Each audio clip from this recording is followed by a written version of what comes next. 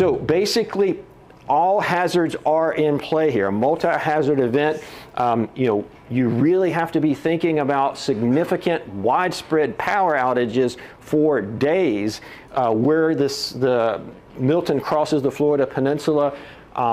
Significant downed trees, significant power outages, maybe the inability to move around for several days.